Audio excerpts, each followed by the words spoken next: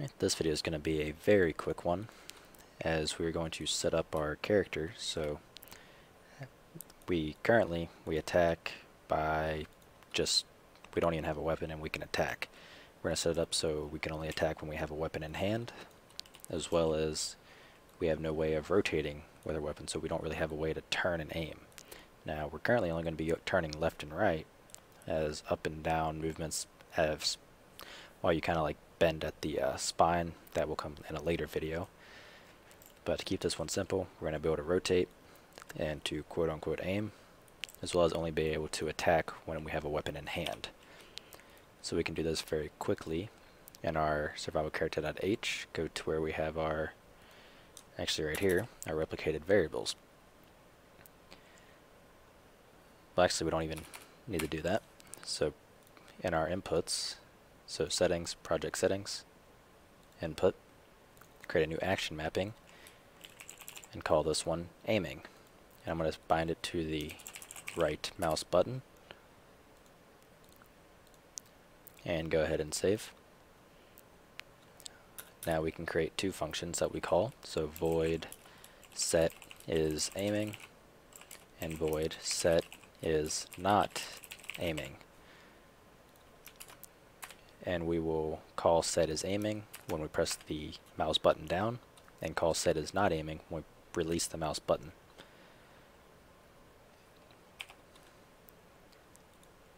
Okay, now let's go ahead and create those binds real quick. I'm going to copy our shift sprint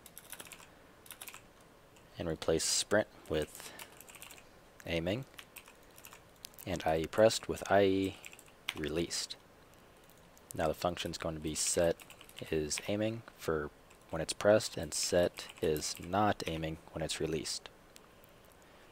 Now those functions should be down near the bottom right here. I'm going to put them right below our attack, which is right here. Alright, now we need a server function.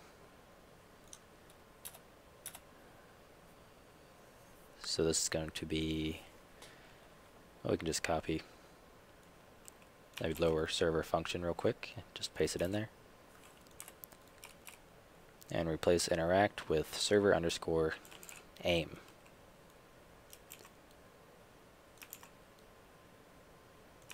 And make this taken a bool, so bool aiming.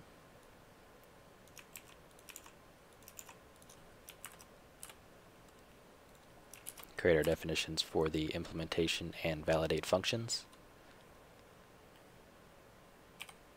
And they should be right here. We have no reason to really return false, so we can do a check here. So this is where we're going to toggle a replicated boolean that's going to call an onRep event. So what we can do is we can create an onRep event with the boolean. So we're going to do uProperty replicated using, it's going to be onRep, what do we call it, set aiming, bool b is aiming, and then a u function void set is aiming, and that will take care of the rest.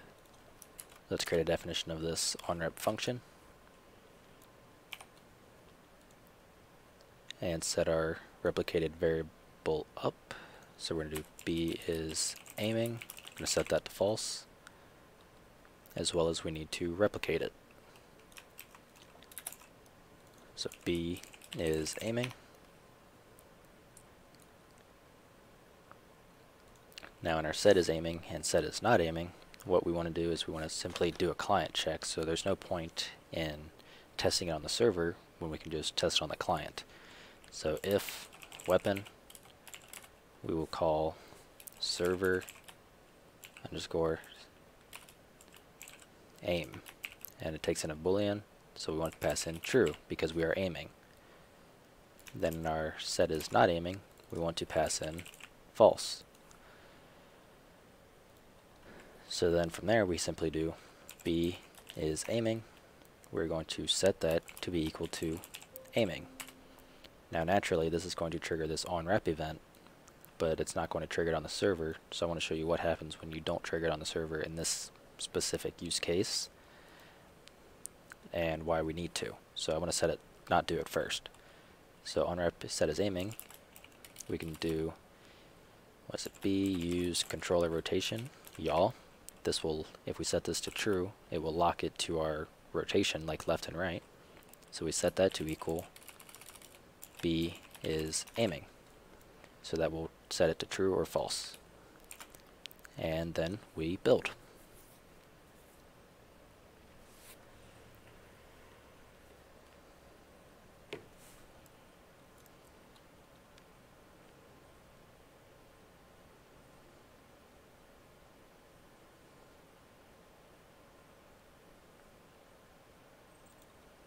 Alright. Oh, and there's a traditional crash.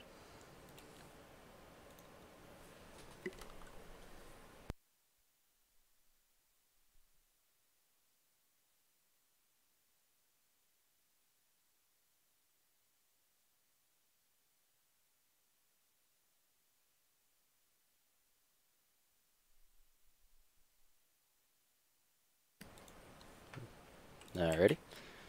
So now when I right click and turn, nothing happens. Pick up the weapon, hold right click. As you can see, it locks the rotation. The problem is, you can see it's rotating on client 1, but not client 2. That is because we have to call the onRep event. So onRep set aiming, and that will fix that. The other thing we want to do is we want to not be able to attack unless we have the weapon. So for that, simply move our closing bracket to not allow us to attack unless we have a weapon. We can actually do the same check here, so Thrall's Authority and weapon. Then we build. So we can only attack if we have a weapon in hand.